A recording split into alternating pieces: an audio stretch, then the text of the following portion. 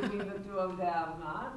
Oh my gosh, well, she's fast talker, and that was the biggest challenge because, you know, I'm like, oh, I can talk fast, but then again, Bart decided you gotta learn how to speak rapidly because her mind talks very fast, even if she's 70 years old. That was my worry also. Maybe I may not have to emanate the age and all.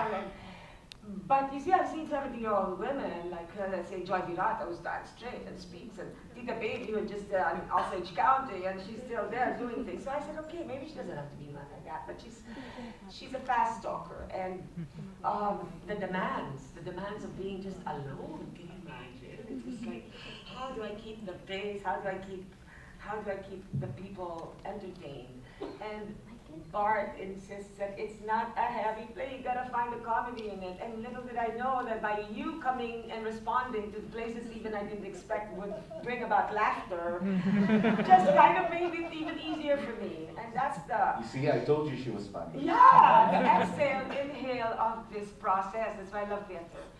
Yeah, she's funny. She's a gas, like you said. At first I couldn't see it.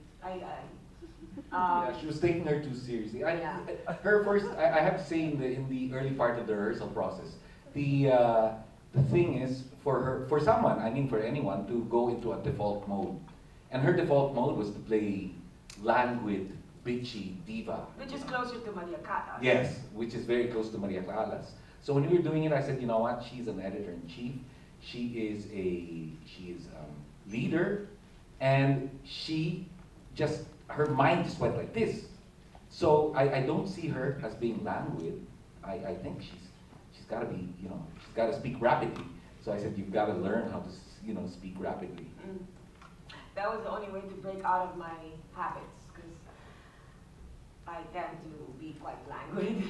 So I pretended, because I was directing a Vogue magazine shoot in my house, and okay, this has to be crystal. She's very crystal clear. It was very difficult. This is the hardest thing I've ever done in my life.